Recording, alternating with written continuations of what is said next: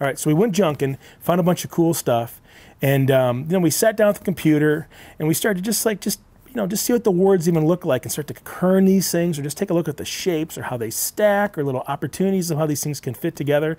But that's all on the machine. That's all on the machine. There's a limit there because you're working with the typeface and how you can get weird with it. I mean, you can go an infinite number of ways, but there's something about jumping onto paper where things just get weird. And that's what we're doing here. So now I just want you to kind of like free yourself of the confines of Illustrator or a machine or sitting down to create something. Now, we're standing up, we're out in the, we're using our hands and using pencils and paper, and we're looking at things. We're going analog for a second here, but there's a lot of gold to be found here. This is dangerous and exciting because this is where you can go all the way custom, where you own every single letter form.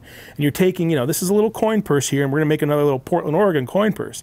But we're taking that shape, and you're actually gonna learn and live inside that shape here.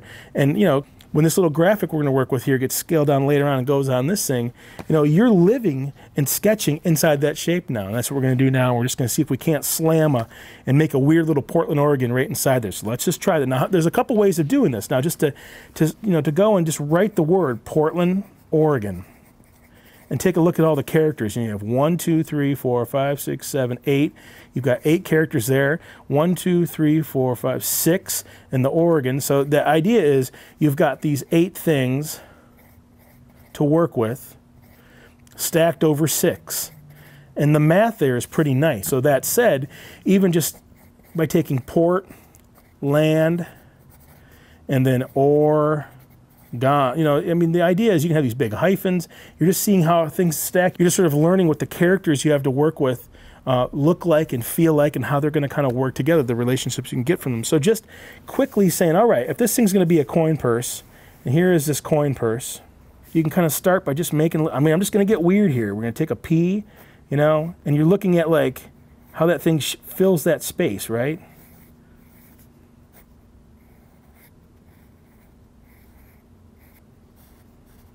Ooh, see, it's already happening. You're using this little space and you're getting weird here. Like, what does that little space do right there? I don't know, maybe that T comes down, and you're already starting to jump in here, and let's leave a little space for a cool little mountain vista or something. I can just quickly sketch some little neat thing here, because here we are in the city, you can see the mountains, and we do this little Oregon right here, and we're looking for opportunities. That might just even be enough right there, So we did this one quick sketch real fast. And the thing is like, there's so many, that's just so fast. That's the first thing I did. There's a million ways you can do this stuff, but what you can do is go grab, I know it's weird, but you grab tracing paper and jump over this thing and quickly, just kind of go over it again and see what you can't find there, And you can start looking at how the relationships sort of quickly change.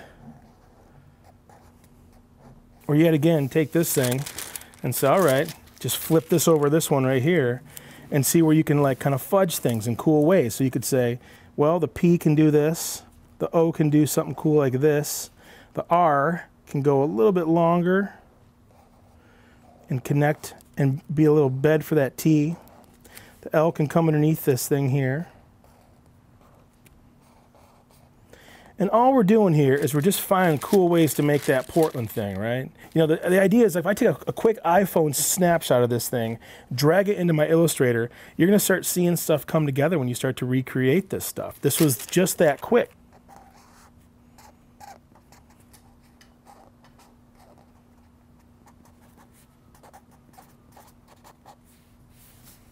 So, this dropped O right here is a little weird, so let's just try it. We'll try it another little way.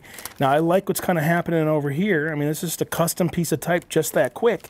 I like what's happening over there. Well, what if we take this thing, we lay this thing over this thing, and we say, all right, this is a little weird how this thing connects. It's kind of nice, but we can go quickly make a change by saying, all right, here is that cool D. So we have its own D. This thing hooks back around off of that T. You got that cool R. We're going to nestle the O inside this thing. We're going to bring this P You can see here you're starting to like get some weird little characters and little relation. You're discovering things just that quick. Because here's what I want to say is, like, you know, once you start getting to a point where like this is just a quick sketch, but once you start getting this thing, and this is just with quick tracing paper, just by just, you know, that was a real fast thing. But if I just for one little second now slow myself down and say, all right, you know, there's some cool stuff happening here, and let's just get these shapes in here.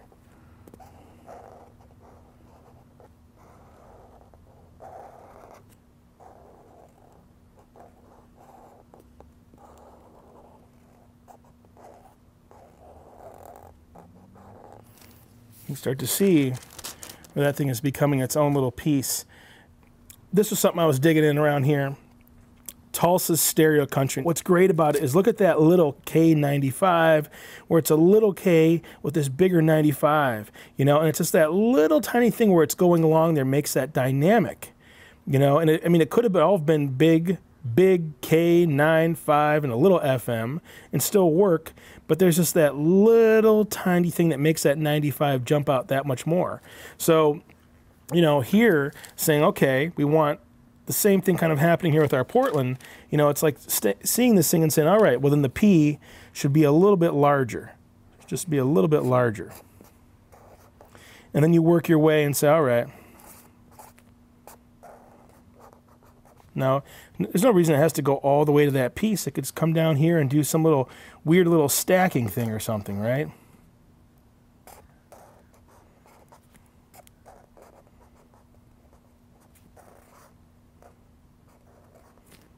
Now, when you look at this, you go, damn, that little N is pretty cool like this.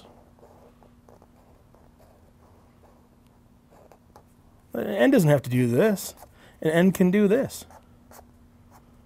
So that little error right there, I'm going to harness that thing and say, all right, that N, we're using that N somewhere in this thing. That's a pretty cool little N, right? Because then it allows you to, okay, look at the A that can come off of that thing. So that little N now becomes, here's this little cool little A that can become this other little piece over here that just mimics that N. So you can see, you know, here is that A and that N, and as you start to work your way back, that little L, so something's happening here, right? Something cool is happening here. So now we can kind of say, all right. Before we go, we're running out of space here. You know, let's go work on that little D. Now that land is starting to look pretty sweet. So, okay, here's some little, you know, it's infinite. By laying this thing over this thing just this quick and saying, all right.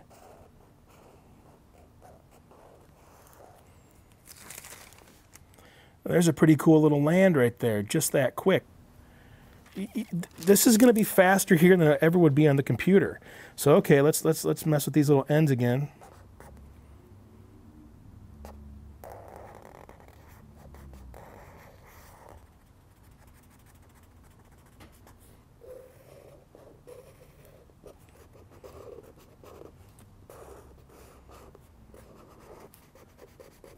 We've just done a little bit of sketching here for what, 20 minutes or something, 15 minutes.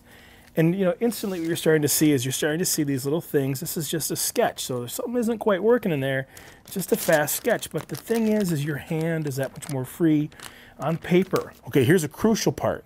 Because it's one thing to make the sketch. How do you get that thing into your document? Well, here, I'm going to take a quick little snap here.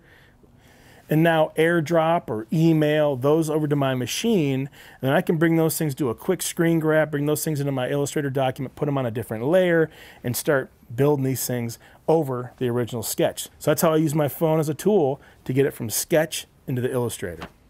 Go.